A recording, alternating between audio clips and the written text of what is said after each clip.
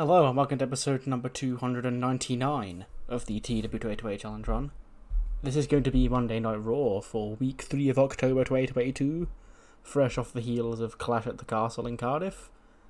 And yeah, we haven't really got anything announced for tonight because it's, you know, the day after a pay-per-view. So yeah, it's just, I don't know what you're looking at here, maybe just the default screen, but it's the first show after it's a new era of Raw, new World Heavyweight Champion Drew McIntyre, new Raw Women's Champion Rhea Ripley, and yeah, I think those are the only changes that are made for Raw's titles. But we do have, in 2 weeks' time, a One Night in Tokyo show for, to take place in Tokyo, I guess. So we need to hurry up and find contenders for that. So let's hurry. Without any further ado, let's jump straight into the show. 100 rated opening segment. Alexa's in the ring. She says, well, she's probably got Ivy and Tatum with her, but there's not enough room on the screen for them. She says, ladies and gentlemen, Clash at the Castle was a special night. You know, it's great to finally be able to go over to the United Kingdom once per year. You know, we went for SummerSlam last year. We went to Cardiff on Saturday night. And who knows, maybe we'll be back there in 2023. I sure hope so, because man, what a crowd. Anyway, the night saw the crowning of 2 new world champions here on Raw. And allow me to introduce to you your new world heavyweight champion, Mr. Drew McIntyre. Out comes Drew, and he goes, you know, Alexa, you don't normally have such a good way of words, you know. And I know what you're thinking, you know, Drew McIntyre, surely this title win, you won at SummerSlam last year on your home island, surely this one doesn't mean as much. It means just as much, if not damn more. Because Keith Lee, you know, I have all the respect in the world for Keith Lee. So last year at SummerSlam, when I went into the Wembley Stadium and I kicked his head off to win this title, that was just business, you know. That was just me getting my title, had no disrespect to Keith. But for Sheamus to take this championship that I should have won back at Unforgiven and hold on to it for those 3 weeks, rubbing it in my face, betraying me, that one felt even better. Now, Alexa, you know, I'm a fighting champion. I don't mean to sit back and, you know, rest on my laurels at all. I know we're going to Tokyo, Japan. You know, us here in WWE, we get around the globe. And we're going to Japan in, I believe, it's 13 days' time. And I want a new challenger. I want to defend my championship in front of the adoring Japanese crowd. So who's my challenger going to be? Alexa goes, well, you know, obviously as the GM, I've got to think about things like this. And we do have a lot of valid challenges. It's a shameful thing, you've lost your head. A careless man who could wind up dead. Sheamus comes out. And he goes, what's the matter, Alexa? Is your head going a little bit funny? You know? From all those concussions you've had over the years, there's clearly only one choice. You know, I deserve my rematch for the World Heavyweight Championship because Drew McIntyre really got lucky back Clash at the Castle, and if we're going to do this again in Tokyo, on neutral soil, not on some bloody silly island where he's beloved as a hero, then when I get another shot at that title that I should never have lost in the first place, fella. We all want to go big, then say that. Ho! Yeah, boy, we doing big things, big belts, big rings, bigger than you ever seen. Big E's out next, and he goes, Sheamus, I'm gonna let you finish, but you are not the best World Heavyweight Champion of 2022, no sir. That would be your boy, Big E. And you want to come out here speaking so loudly and proudly about how you never got your rematch for the World Heavyweight Championship. My brother, you held the championship for 3 weeks. I held on to that title for goddamn 5 months before I got screwed out of that title back at Unforgiven so you could pick it up. And did I get my rematch for that title? Nah. Did I ever come out here and demand my rematch for that title? Nah. But if that's what's going on right here, Sheamus, consider this a threat, because Big E also needs his rematch for the World Heavyweight Championship. If you believe yours is the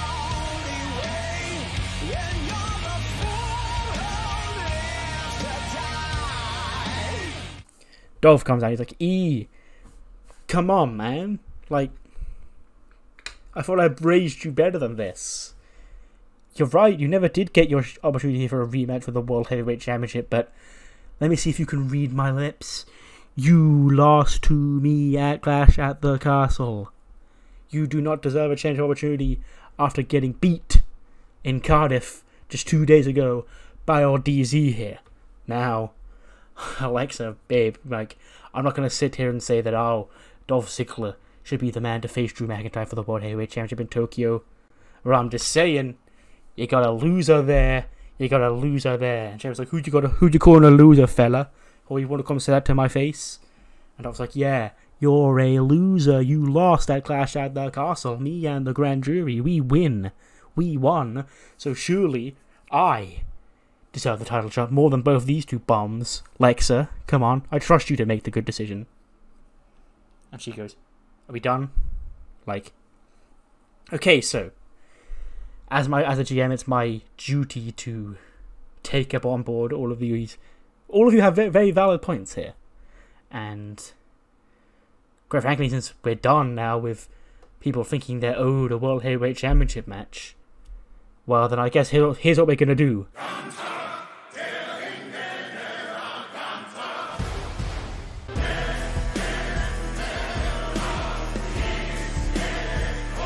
William Regal and Gunther come out. And he goes, my Alexa, I don't think for 1 second thinking that you're done with people with valid claims to be the next World Heavyweight Champion. You see this man right here, the Ring General.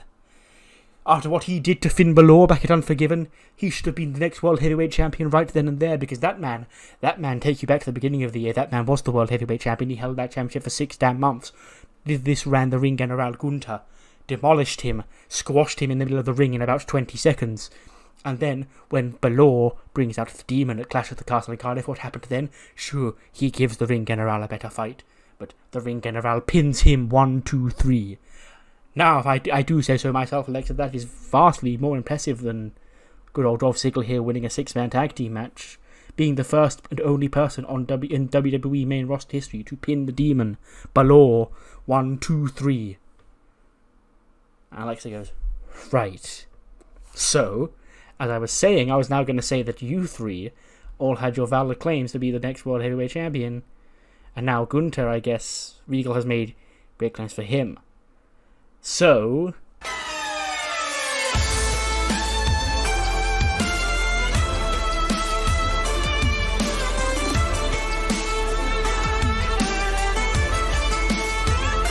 Rick Boogs and Shinsuke come out next. And he goes, Alexa Bliss, hold on! Don't you dare finish that sentence without hearing from old Ricky B and the King of Strong Style, Shinsuke Nakamura! And Regal goes, what the bloody hell are you two doing out here? And Rick Boogs goes, I'm so glad you ask, Willie. Well, it's the thing. You say you're going to one night in Tokyo, Japan. 13 days' time. You know, the Tokyo Dome, the bright lights, the brightest stage in Japanese professional wrestling. A stage not too familiar with our esteemed World Heavyweight Champion Drew McIntyre, no offense. A stage not too familiar for the former World Heavyweight Champion Big E, no offense. A stage not too familiar for Sheamus or Dolph Ziggler or Gunther, some offense. But Alexa Bliss, a stage, the bright lights, all so familiar for Shinsuke Nakamura. So, if you want to make the days of those WWE fans in Tokyo, Japan, you book this man Shinsuke Nakamura on his win streak to be the challenger for Drew McIntyre's World Heavyweight Championship. And we bring Strong Style back to WWE. And Alexa goes, right, stop, before anyone else can come out here. Correct, Japan would love Nakamura in the world title match. Correct, Gunther, you got an impressive win over Balor. Correct, Ziggler, you beat Big E, who's the World Heavyweight Champion. Correct, you two, you both deserve rematches. Here's what we're going to do. Fatal 5-way main event. Whoever wins that goes to Tokyo, faces Drew McIntyre. Done? Deal? Good. So if anyone else back there's got an issue with that, too late, the match is official. Get out of my ring. Big revolving door opening segment. But we have our big time main event set. It's going to be Sheamus, Big E, Dolph Ziggler, Gunther and Nakamura. With the winner facing Drew McIntyre at One Night in Tokyo in 13 days' time. So that'll be episode 303. Yeah. We then cut back and Big E's come back through Gorilla and Kofi and Woods are in there. Goes, oh, boys, you know, I'd love to stay at ringside and help you out tonight. But, you know, your boy Big E here's got a chance to get back his World Heavyweight Championship. Why have I got to wrestle for a rematch for a title that I never got a rematch for? I don't know, but Alexa's making me do it. So, as much as I would love to be by your side tonight, your boys have to go do it alone. Against those two, King Kobain and Emerson Frost of the Grand Jury. But I got faith in you, my brothers. You're going to make them feel the power. Then we got our opening match as a tag team match. It's going to be Kofi and Woods against Emerson Frost and King Kobain of the Grand Jury. I forgot to put interference in this match. But yeah, it's they win because Damian Priest is out there for them. Not the girls, funnily enough. Who wonder what they're up to. And obviously Ziggler's not because he was in the opening segment and he's got to prepare for the main event. But Priest is out there. Big E's not because he's practicing. Practicing, training, getting ready for. For some reason I can't find that word today. But yes, because Ziggler and Big E are getting ready for the main event, they're not around. But Priest is outnumbered. Bang. Frost and Kobain win. Emerson pins Xavier Woods with a triple C. Emerson Frost gets a 62, a 68 for King Kobain, an 84 for Xavier Woods, and a 77 for Kofi Kingston. And apparently they're both getting stale. Good job, there's something coming to freshen them up as a trio soon. I see that's not really in terms of gimmick, but we'll get to it. We'll get to it, trust. Watching that on the back. It's Path of the Dragon. And I'm just laughing in my head because I've just remembered. I lost my like in as of recording this, the most recent SmackDown. They did a pre-recorded segment with Legado, like backstage, and then that's when Hit Row were watching and they announced that they were going to have a mystery partner in a 6-man tag against Legado. But they did the thing that I always do, where the segment ended and it faded onto a television and they were watching it. I was like, they did the Connell TEW thing. So yeah, we're going to do that here, and. Path of the Dragon, you know, watching all tag team matches on this show because they are the champions. When Corbin walks up and he goes, "Hey guys, what do you think?" And then they're like, "What do you mean?" You know, those guys, those Grand Jury guys, they're kind of annoying, don't you think? And they go, "Yeah, can we help you?" And he goes, "Yeah, I'm just looking for a place to hang. You know, no one seems to want me around anymore." And they go, "Well, no offense, Corbin, but we don't want you here either, so do you mind just jogging on?" Because, great. You're even below these guys in the pecking order now, Corbin. Great. Have a great day. And then he walks off. The Queen's Court are backstage. And Charlotte's bragging. She goes, "I don't understand it. Danny, do you understand it?" She goes, "I don't, Charlotte." "Aaliyah, Skylar, do you understand it? How can you have Clash at the castle, you know? This royal show, this event in a castle. But you don't have space for the Queen?" But it's laughable, really, because I obviously am still the greatest women's wrestler of all time. But apparently people like Rhea Ripley and Bianca Belair, those are the guys they want to put on the show, but no matter. Because as long as I have this briefcase, I could be anywhere I want to be. And then Nova walks up to Charlotte backstage. Well, no, obviously, yeah, in this segment. She goes, "That's interesting, because you're back here giving a lot of lip, going, yeah, why am I not on the show? I'm Charlotte Flair. I'm entitled to be on everything. But last I checked, you could have cashed that briefcase in and been on the show yourself, but I guess you're too scared. You're scared of Bianca and Rhea because you know both of those women have beaten you before." Charlotte goes, "Just what are you insinuating here, young lady? I could have cashed in my briefcase to go on that show. You're correct, but quite frankly, I'm waiting for the perfect opportunity to cash in. Not because I need to. I could walk out there right now and take the title. I'm waiting because I like to smell the fear of people knowing that the Queen is coming at any point. And you talk a lot about women who have beaten me, for someone who hasn't. And she goes, oh, fair enough. Yeah, I've not beaten you. But I've been here for a few months, and you're like, as you said, the greatest women's wrestler of all time, and we've only wrestled one time on one-on-one. I bet if I got another chance, I could give you a damn good go. Charlotte goes, don't make me laugh. You're that weird alien girl. You're outside sun gazing. What? Did the stars align and tell you that you should challenge the Queen? Well, I'll tell you what. I'll humour you next week. You want your spotlight? Come and get it. Woo. She winks at Nova and walks off. We then get a shot of a random job guy in the ring as Veer Mahan's music plays, and Bivens comes out with Omar Stu dropping Veer. He goes, well, would you look at this, what we have here. This guy right here in the ring, he's one of the most prestige athletes here, coming out of Hillwood, California. So, ladies and gentlemen, Thomas Jefferson, the wrestler. Do you get it? His name's Thomas Jefferson, but he's not actual Thomas Jefferson, so he calls himself Thomas Jefferson, the wrestler. But this is the best that I guess this town has to offer in terms of male wrestlers to compete with my guy Veer Mahan, who's about to come out here and do what he does best, and that is unload on this guy's ass. Let me rephrase that. Veer Mahan's going to come out here and he's going to come and explode. He's gonna kick this guy's ass. That's what Veer's gonna do. Then out comes Veer, and he smacks Thomas Jefferson, the wrestler, with the $1 million arm. They've got pretty good chemistry. Veer Mahan and Thomas Jefferson, the wrestler, have pretty good chemistry. And yeah, Veer pins him in a minute with a $1 million arm. Veer gets a 36 and a 32 for Thomas Jefferson, the wrestler.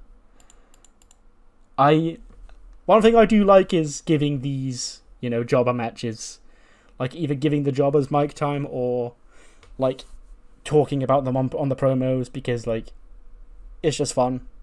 Like if I just go in there and have Veer destroy a man, then that's not as funny as Bibbins running him down or whatever.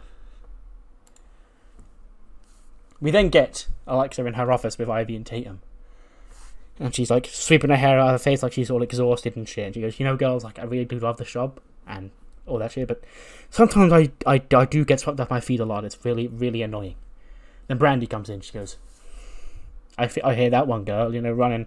I can't even imagine running Raw, and I just just running Heat. And Alexa goes, hey, Brandy, like, you're not due here for another 2 hours. What's up? She goes, I don't know if you saw Clash at the Castle. And she goes, obviously I saw Clash at the Castle. What do you want to know? She goes, well, you saw the main event. You saw what happened in that match. And Alexa goes, what happened to the SmackDown crew is none of my business, Brandy. But she goes, yeah, but what happens with my husband is my business. And I have every right to believe that I now know the culprit of who run down my husband all those weeks ago. And she's like, oh, right, that. I mean, those are wild claims you're making, Brandy. And sure, I can see why you'd think they're true. Because, like, there's breadcrumbs where you can follow it all up and all that. But you can't go swinging wildly like that. That would get Raw and you and your husband in a lot of legal trouble. So leave it with me. I'll get with Pierce. In fact, I think I'm coming over to SmackDown this week because they're doing like a whole history of SmackDown celebration thing. And I guess my 2 reigns as a SmackDown Women's Champion were just so great for the history of that brand that I'm an important part to be there. But apparently he wants to talk business as well. I don't know what that means. Anyway, I'll discuss it with him then, because we can't just dive into these things. We have to take our time. I understand your frustration, but leave it with us. Just get on with your job of running Heat, and I'll deal with the big girl stuff, okay? Honey?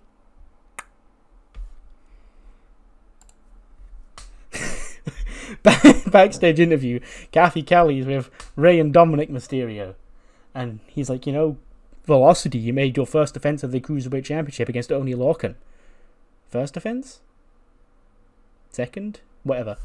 I go, who's next for Rey Mysterio?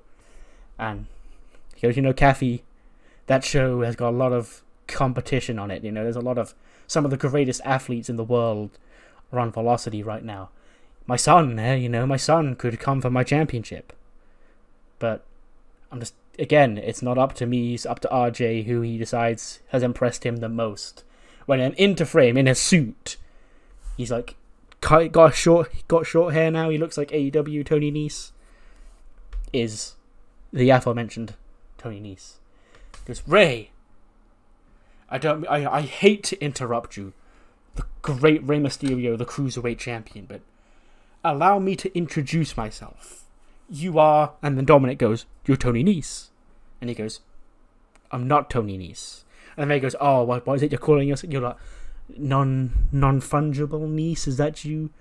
Goes, I'm not non-fungible Nese. He goes, well, you look just like him. Goes, that is me, I am the same person, but call me Anthony. Anthony Nese. I am here. I got recently lost a friend who got too deep into personal hobbies and businesses. And those businesses went awry for him, but that actually worked out pretty well for me, so I've cashed out while I can, and I'm thinking about starting my own business. The Nese business. And Ray goes, okay, what's it got to do with us? And he's like, well, I think you being the Cruiserweight Champion and you being the son of the great Rey Mysterio would be great poster boys for the Nese business. And Ray goes, we're fine as we are, thanks, Anthony. And he goes, well, you're lost because I plan on making Cruiserweight Wrestling the face of WWE, and this right here is the face of Cruiserweight Wrestling, and these, bang, he lifts his suit jacket up and his, buttoned up shirt to reveal his abs, and he goes, these are the abs of Cruiserweight Wrestling.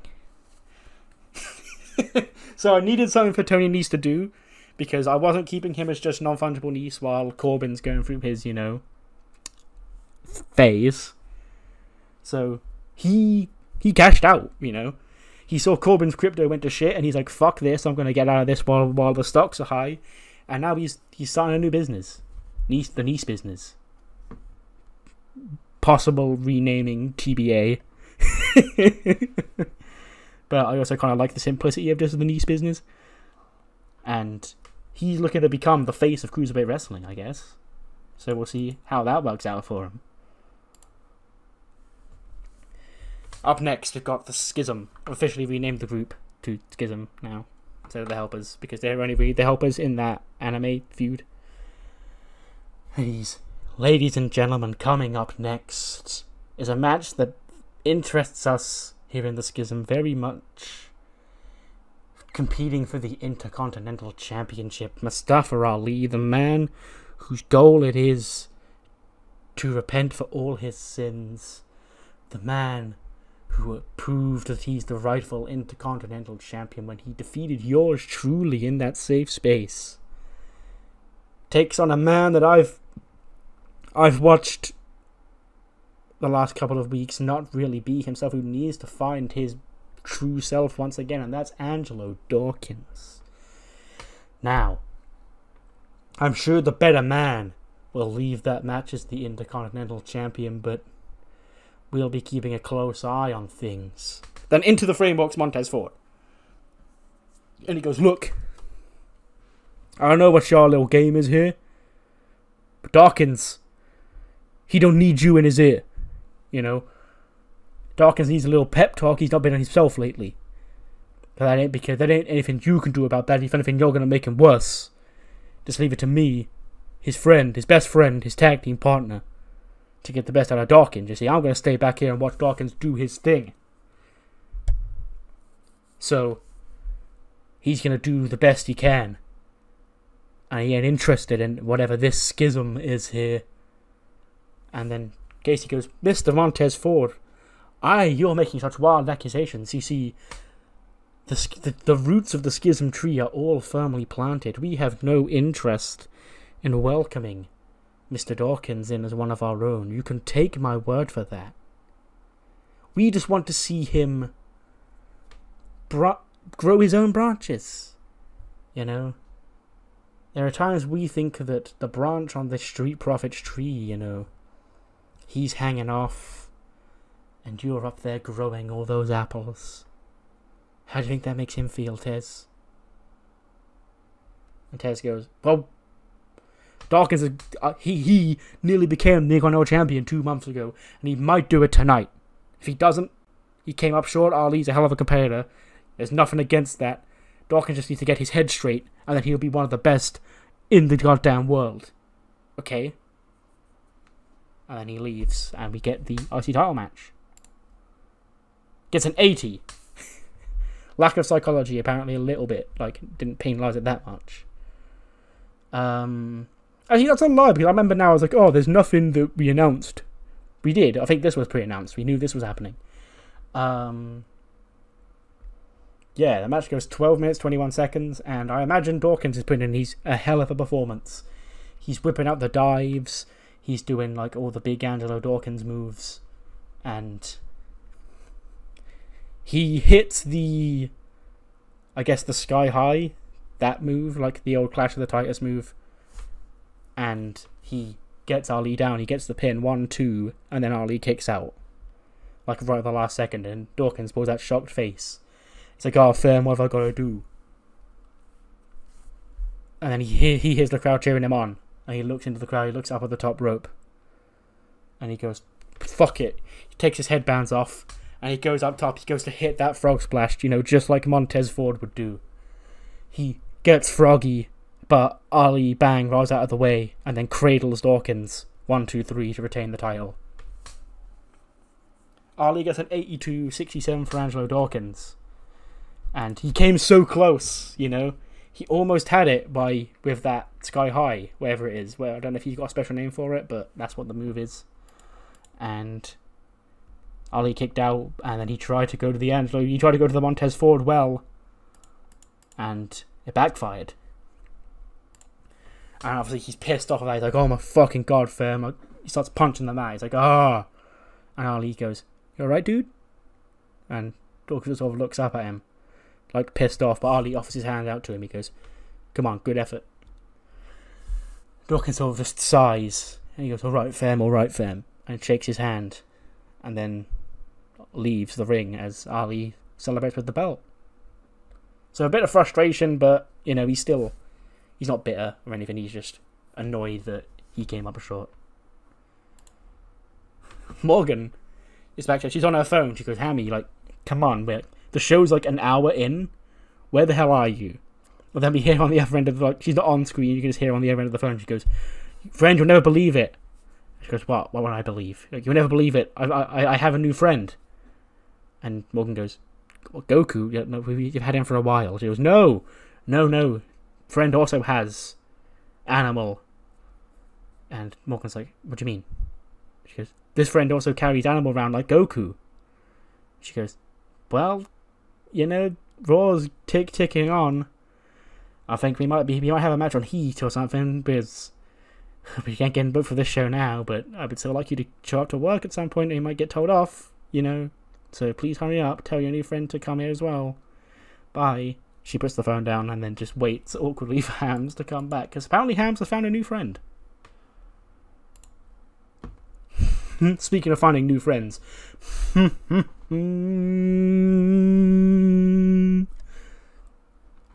Ladies and gentlemen, in that ring, just like earlier on, you saw Veer Mahan decimate one of the greatest wrestlers out of Hillwood, California. But in that ring, you see the greatest wrestling family out of Hillwood, California. The wrestling prodigy of Hillwood High, Miss Mackenzie Sky, and her less than little cousin, Lavender Sky. And the reason I bring these two to your attention is because you know they will make fine opponents for the greatest women's tag team here in WWE.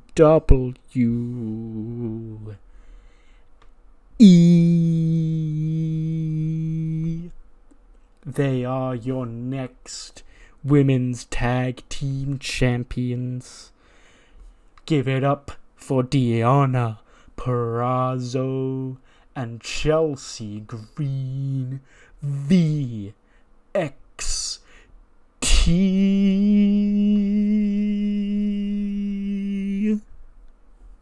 Yep, Aiden introduces Deonna and Chelsea for their tag team match. They beat, the wrestling prodigies out of Hilwood High, Lavender and Mackenzie Sky. Deonna submits Lavender with the Fujiwara Roundbar. Deonna was head and shoulders above everybody else. Mackenzie Sky was the weak link. Pretend that says Lavender. That makes more sense. And yeah, 26 for Lavender, 54 for Mackenzie, 49 for Chelsea, and a 64 for Deonna. And yeah, it hasn't been officially announced yet, but they are seemingly on course for a women's tag team title match coming up soon against J-Flo, who we haven't seen here tonight. Angel Garza. Dixie's going, honey, focus, Been off your game. You lost your Continental Championship back at SummerSlam. You lost the Cruiserweight Championship match to Rey Mysterio. We need to find out what's next for you. What really gets you going? And Garza just looks at her funny. She goes, well? And he goes, what? She goes, what is it? What gets you motivated? What keeps you going? And Garza goes, winning. And he turns around and he sees a woman out of the corner of his eye and he goes, oh, hello, hola. And it's Maria Kanellis. And she goes, what? And he goes, hola. Kisses her hand, does that. Dixie goes, Angel, honey, what's going on here? And then he, puts his hand up to stop her talking. And he, hands Maria a rose and she goes, oh. You are the love of my life. And Maria goes, thank you. I'm do I know you? I'm just backstage, checking up on some old friends. And Garza goes, oh, shh. Forget about your old friends. I'm your new friend. Okay. You and me together. What a time. Dixie goes, well, I guess we found him motivation. So Maria, I think her and Mike broke up in the game. So I feel less weird booking Maria like this now. But she very much fits the bill of the very simple guidelines of women that I have made Angel Garza interested in, is all I will say. She is very much of that circle. So maybe Garza's found a second to go along with Dixie here. Tyler Breeze is in the ring. And he goes, well, look, it is Tyler Breeze back on WWE Raw. I don't know what the management team's problem was with me, because I manipulated them for all those years. There wasn't even an Alexa Bliss thing. There wasn't even a Shane McMahon thing. But, I guess they still hold their grudges. But, quite frankly, I've had enough. And I want a match. And I want a match right now. Out comes John Morrison. You haven't seen John Morrison in a good while. A lot of you probably forgot he was still around. And he goes, Breezy, come on. You're out here. You're whining and you're complaining, Oh, no Tyler Breeze this, no Tyler Breeze that. Maybe if you weren't so cray-cray, people wouldn't be so mad as to book you on the shows. They should call you as Tyler Breeze, you're Tyler Cray Cray. Like I'm Johnny Drip Drip, And he goes, I don't know, actually, Johnny. Just because people forgot you had a job doesn't mean that you should be on the show more than Tyler Breeze. And Johnny goes, well, why don't we find out who deserves to be here more? Right now, in this ring, doing what we do best, wrestling. And there we get Tyler Breeze and John Morrison in a impromptu match. And it is John Morrison who picks up the win. 7:35 Starship Pain. 60 for Morrison, 80 for Breeze. And yeah, Jomo leaves, he celebrates, and Breeze is angry in the ring. He actually rips the turnbuckle pad off and shit. He's like, ah, it's bullshit. This is not fair. This is not fair. Then Alexa goes, whoa, whoa, whoa, whoa, whoa. What do you think you're doing? And he goes, voicing my frustrations at your terrible leadership, Alexa. You know what happened the last time someone on Raw management pissed me off? And she goes, I do, actually. And quite frankly, Breeze, Morrison wasn't entirely wrong. There's a reason why you haven't been on this show. It's because, quite frankly, we don't want to book you because you're so psychotic. You know, you let this whole Shane McMahon shit go into your head. And, I don't know, I want the old Tyler Breeze back. And Breeze's like, well, he's gone.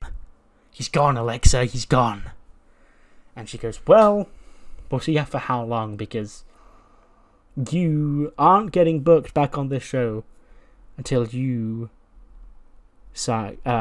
finish what I've got set up for you. And he goes, what's that supposed to mean?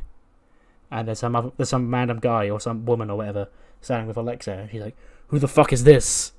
She goes, Tyler, this is your therapist. You need to really get a lot of your frustrations out and, you know, relax, you know. Apparently being in the ward where you found Warden wasn't enough for you. So we've got a professional in to really bring you back to earth. And he goes, this is disgusting behavior. I will not stand for this. This is some Shane McMahon bullshit, you know. And then the therapist is like, see, Tyler, this is the first problem. Like, you're not Shane McMahon's son. I don't know where you got this wild idea from. Come with me. And he's like, no, I will not. And then he gets handcuffed and taken away to therapy or something.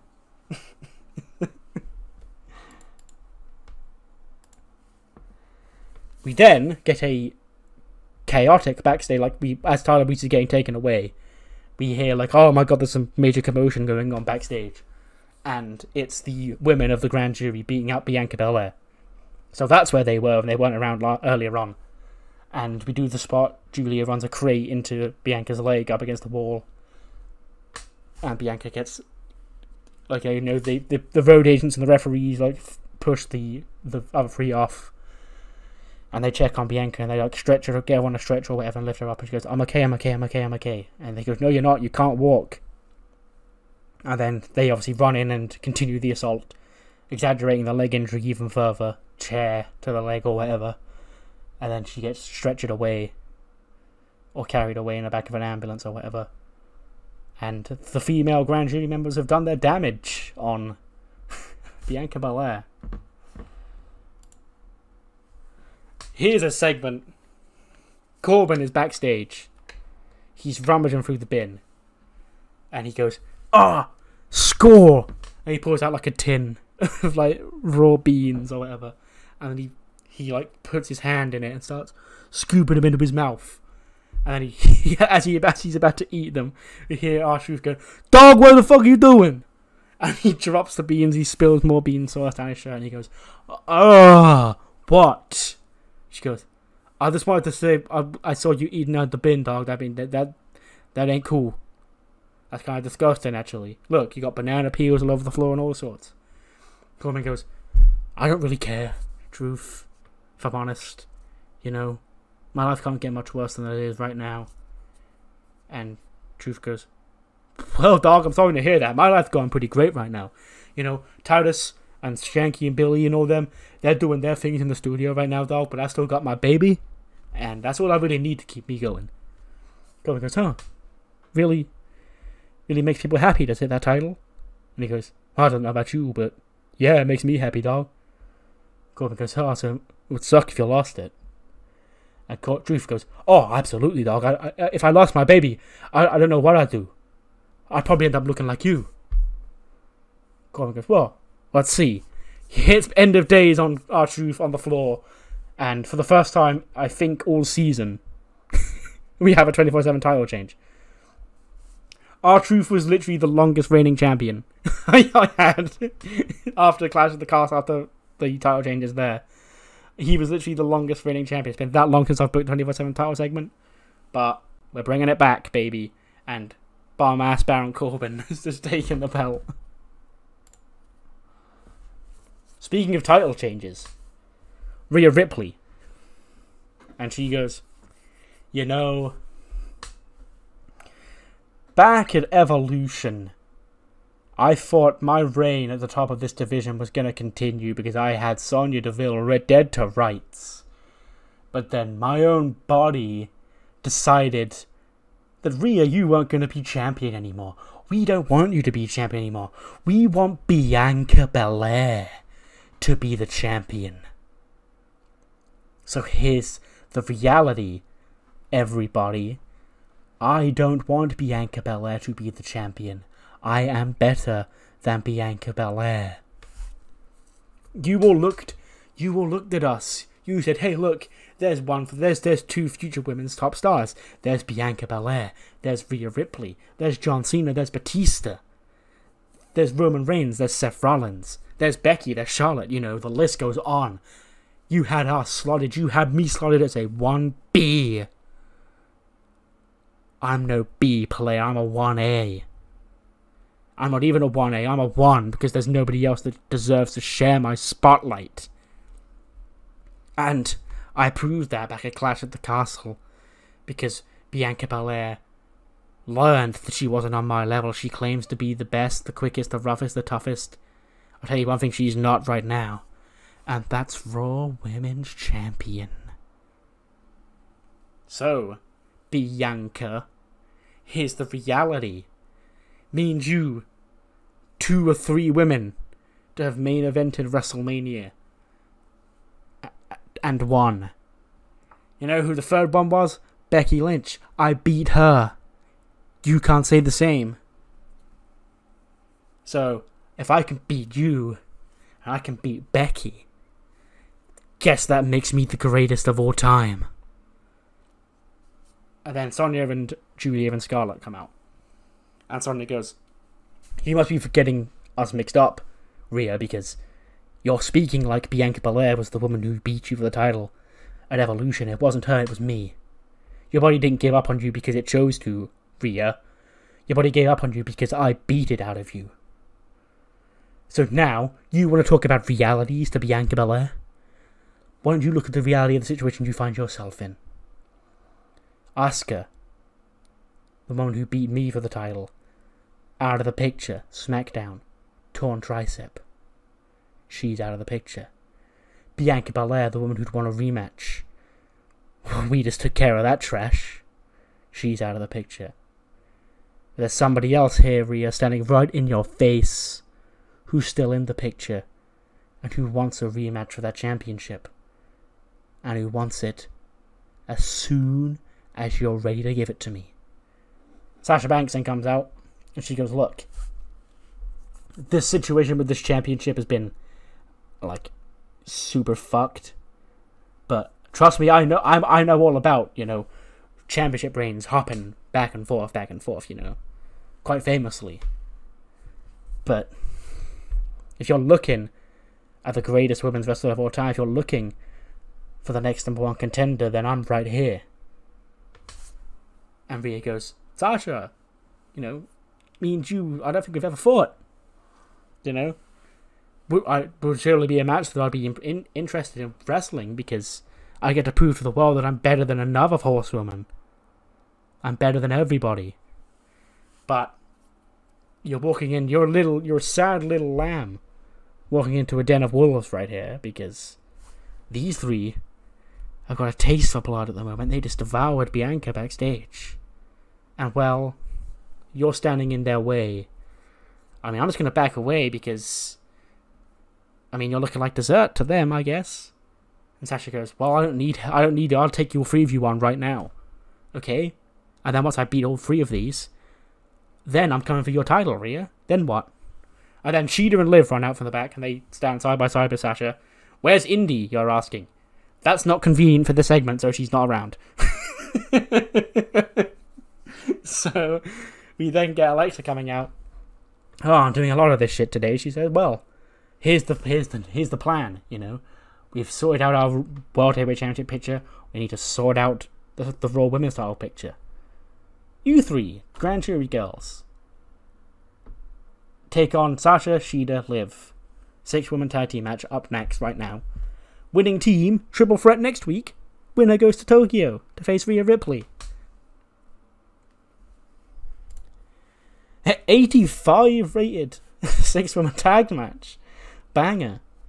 It only goes 9 minutes and 49 seconds. You know, proof that matches don't have to go 20 minutes to get good ratings. But it is the babyface team, obviously. Sasha, Liv, and Shida win. Scarlett gets submitted by the Full Metal Muffler by Hikaru Shida, who gets the fall. 80 for Shida, 73 for Liv, 93 for Sasha, 73 for Sonya, 76 for Scarlett, and a 77 for Julia. But yes, Sasha, Liv, and Shida, I guess, will be the triple threat match next week to determine who will face Rhea Ripley in Tokyo. Backstage segment. Mustafa Ali, he's got a towel around him, he's celebrating his victory when the Street Profits walk up, you know. And Ali's like, "Can I help you?" And Dawkins goes, "You know, fam, I want to apologise." And he goes, "For what?" He goes, I don't want to make you think there's any bad feelings here, you know, the better men won tonight." And Ali goes, "I mean, I appreciate it, my dude, but don't let Joe Gacy or anybody bring you down, okay? You are one hell of a competitor. You and Montez fought one of the greatest tag teams here in WWE. Okay? You nearly had my number. I'm not afraid to admit that, you know, I'm a proud champion. I'm not going to sit here and go, oh, I definitely had you beat the whole time. There were times where I thought I'd lost this. Keep up the work, and hell, nobody be looking at you with an afterthought in the tag team anymore." And then Ted steps in. He goes, "Speaking of tag teams, what do you say next week? The Street Profits and the Intercontinental Champion 6-man tag team match against Joe Gacy and his two weirdos, Aziz and Wolf Gruber of the Schism." And Ali goes, "Sounds like a good time. I'm in. I want the smoke." So there's a 6-man tag match made for next week. I forgot I booked this fucking segment. We get Thomas Jefferson, the wrestler, Lavender, and Mackenzie backstage. Like, they're all leaving. They go, "You know, it was great to finally get showcased here on WWE Raw. You know, Mackenzie, you're so great. Like, it'll be so good before you get signed by the company. Lavender, you're not as good as your cousin, but maybe keep up the work." And she goes, "I actually think that I'm..." Shush! Okay, Thomas Jefferson, if that is your real name, you listen here, and you listen good.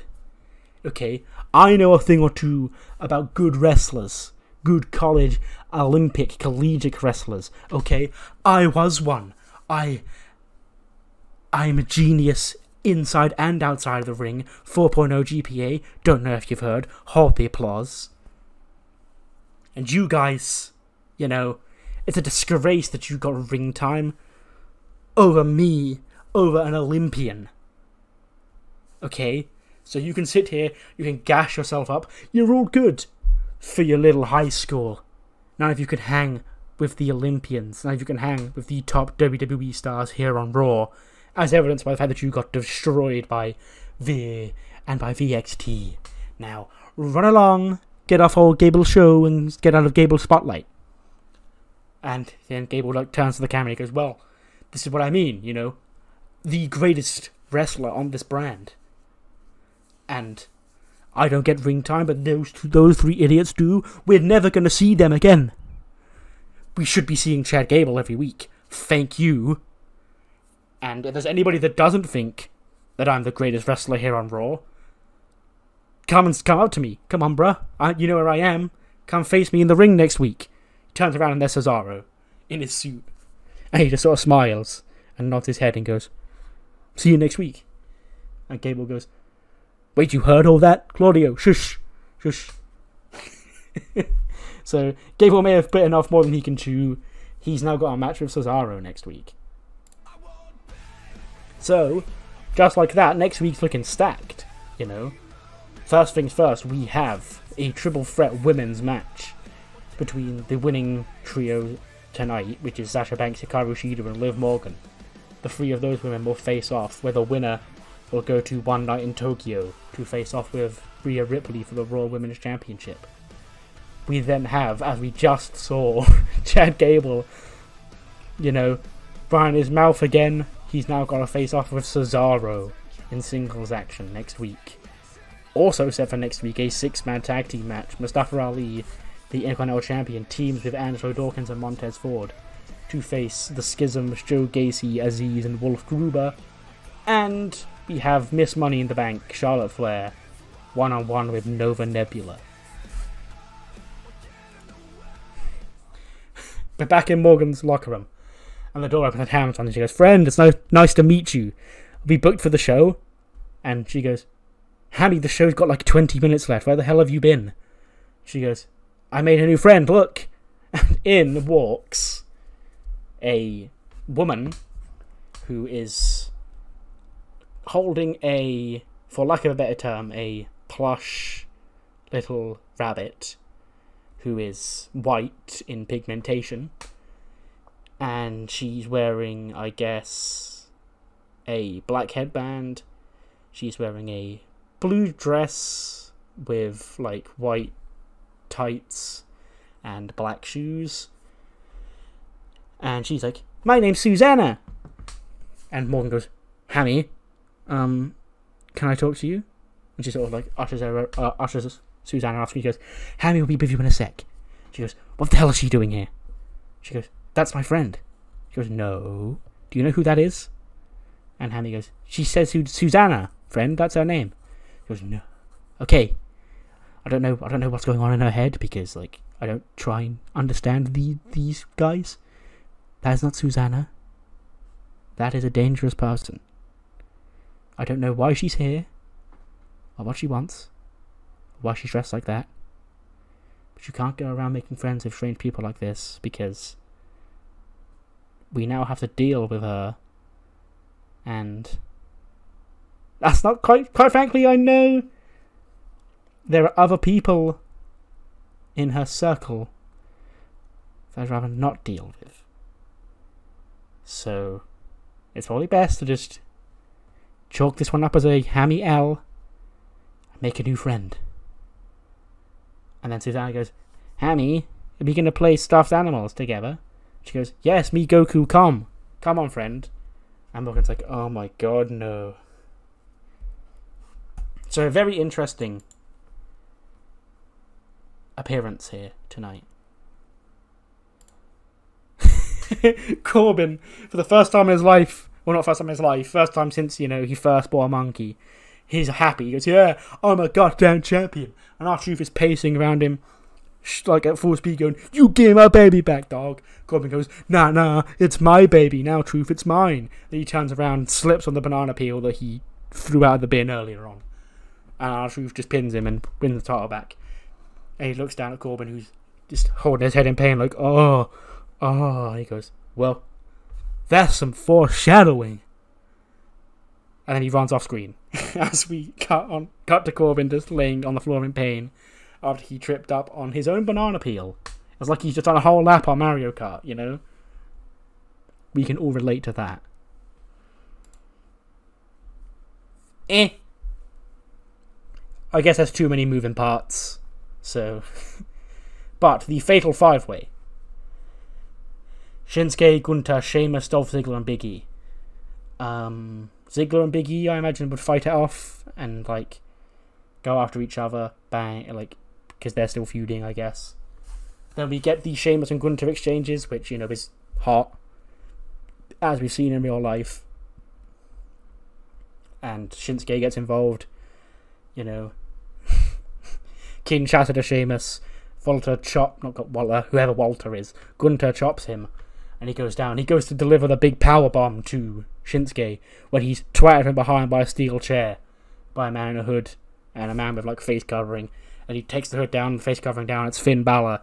Bang! He continues to unwail on Gunter with the steel chair, and then the referee like gets him out of the ring, like, because it's no DQ, so he's not going to get disqualified, but the referee doesn't want him in the ring. And then as Gunter is rocked by the steel chair, Sheamus is down still. Ziggler and Big E, they've taken each other out. Kinshasa And Shinsuke Nakamura pins the Ring General. And he's going to One Night in Tokyo in the Tokyo Dome to face Drew McIntyre for the World Heavyweight Championship.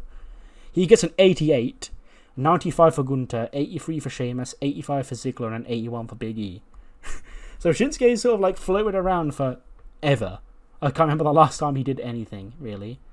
But he's still scoring an 88. That's why, like, there are these people in real life where I'm like, oh, doesn't matter how, like, Kevin Owens has won, AJ Styles, like, guys like that, where, like, oh, it doesn't matter how badly you beat them, like, 1 or 2 wins, and they automatically become credible again. Shinsuke, I guess, on this game is one of those, because he's still scoring fucking insane ratings. He's actually one of my franchise players for a long time as well. So I guess it's finally time to start using him like one. And there's our main event for One Night in Tokyo. Shinsuke Nakamura challenges Drew McIntyre in the Tokyo Dome for the World Heavyweight Championship. We end Raw with an 88. We take those. That is a big dub. And I'll see you on the other side for Heat, which I can tell you firsthand, I don't know what's going to happen on the show, but it will be a short one this week because I am on a time limit here. Heat kicks off with a 74 rated 6-woman tag team match. It's Toni Storm teaming with Smile and Shine to take on the 3 members of the Queen's Court who aren't Charlotte. And yeah, Smile and Shine and Toni, this team on the left here, the babyface team, wins in 13:43. Tegan pins Princess Skylar with the shiny wizard, I guess. It says Vortex Destroyer, but oh well. 73 for Tegan, 65 for Kylie, 76 for Toni Storm, 68 for Skylar, 67 for Aaliyah, and a 66 for Jordan.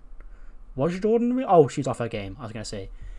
It's just funny looking at, like, because as we approach episode 300, I've started reflecting on the entire series. I might do, like, a whole series retrospective after that episode goes up.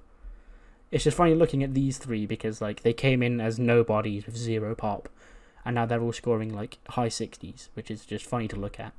And now they're all in the same faction because Jordan came in as part of the Mean Girls with Carmella, and these 2 came in as part of the Robert Stone brand, and now they've found their way to each other.